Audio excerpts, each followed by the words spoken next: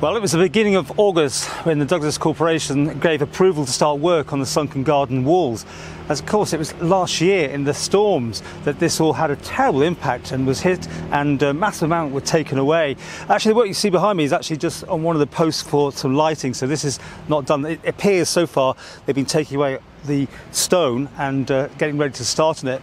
Of course, £200,000 has been estimated. It's taken this long to get to that stage due to loss adjusters getting involved and so forth. But they've got the green light, but it's not going to be cheap, that's for sure. And of course, many people are going to question the timing now. The whole summer it's been like this, and we're going into the autumn and then of course the winter and more storms, so who knows if this will be finished in time, but it's certainly been long overdue for many people who think this has been quite an eyesore to see this.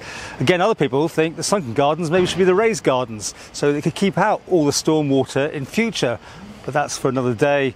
In the meantime, we'll come back and check on the work that's been done here and see how the progress is being made to get these walls back up and in ship shape, hopefully before the end of this year, hopefully, and then we can see if it can ride out any future storms that the RSC can be sending over to us.